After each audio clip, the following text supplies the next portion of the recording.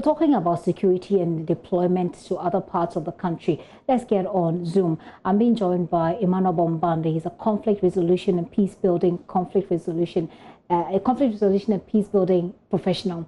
You can call him an expert as well on that. He's joining me on Zoom. So we'll pick his thoughts on this development. Mr. Bombande, thank you very much for your time this evening. I just want to find out, I'm particularly interested. Government says one thing, the NDC says another.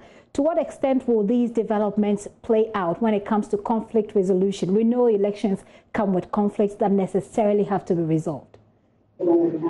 Thank you for the way you have framed the question.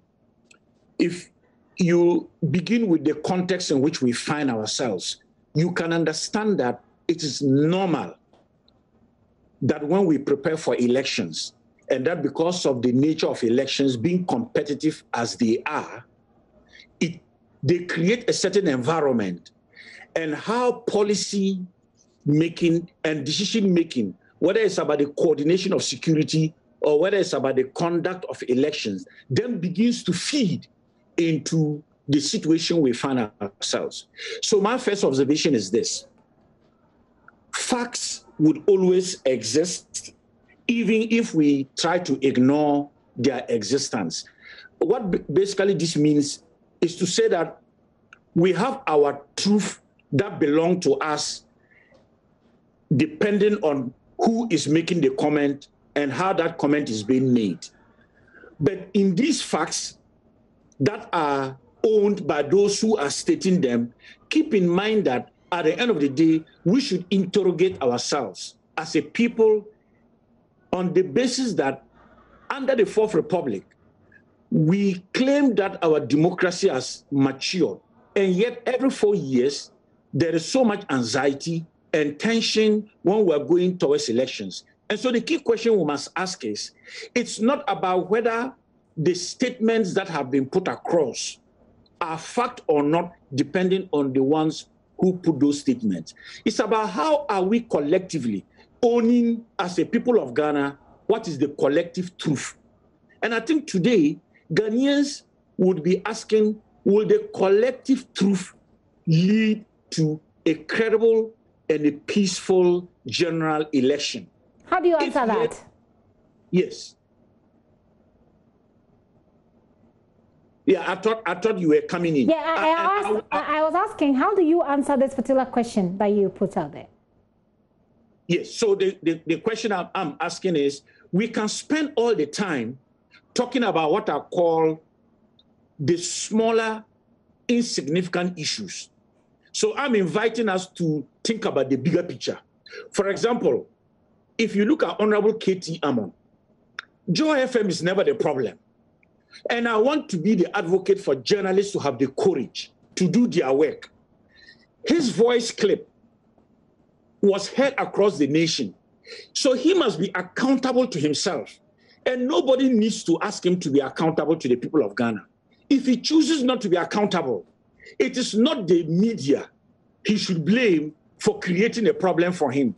And that is why, at this time leading into December, the individual responsibility to hold ourselves accountable and have the integrity and honesty to be people who want to lead and to serve matters more than what you see happening that is pervasive and beginning to create anxiety. So, that's the point I wanted to make. Okay, let me ask my final question, which is to be that today at the press conference, they gave out details of the number of troops we have across the country. And I know that Operation Conquered Fist has been in operation for some time now. I mean, we did a comprehensive work on the state of our borders.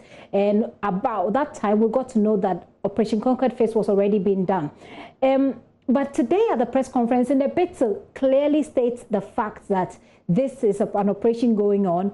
The defense minister put out a number of people that we have, or a number of military troops that we have across the country. Some people have said that this actually has the potential of jeopardizing the country's security.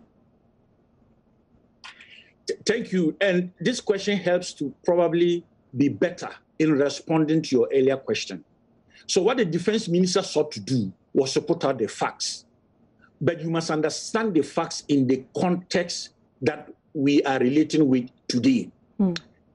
So the first question is, why didn't he brief the people of Ghana on the same facts he presented today much earlier when the deployment started? Because that would have made Ghanaians to see and understand differently the facts he presented today and how they relate to the context today. Secondly, I read his statement, and I want to put this emphasis. It is not the contestation about the facts and whether deployments have not happened elsewhere. It is the feeling of discrimination that the chiefs and the people in the Aflao area, from their own statement, appear to suggest to be the problem.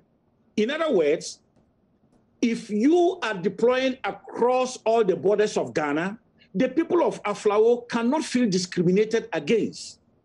And secondly, keep in mind that all the conflicts we've experienced in Ghana, including the Konkoma Nanumba conflict, and excuse me to use this example, because when the defense minister spoke, he even said that there are more troops in the northeastern part of the country where Konkombes are in a majority. But he, and I know him very well, and he knows me very well. But I wanted to find out if it does it jeopardize? Do you put in the figures out there? Perception of discrimination. Okay, we've run out of time, so I just wanted you to clarify for me from your perspective. Does putting the figures out there jeopardize? Does it have the potential of jeopardizing the country's security? If you can briefly answer that for me. No, that for me is not the issue. Okay. The issue is allow your policies not to create a sense of discrimination and exclusion. Simple. Okay. Mr. Bombande, thank you very much for your time this evening and for your patience. So I've been talking to conflict resolution, peace building and development expert Emmanuel Bombande, who joined me via Zoom on this situation. You're still watching Joy News Prime with me, Gifty Ando Apia. How about we take a short break here? We'll be right back.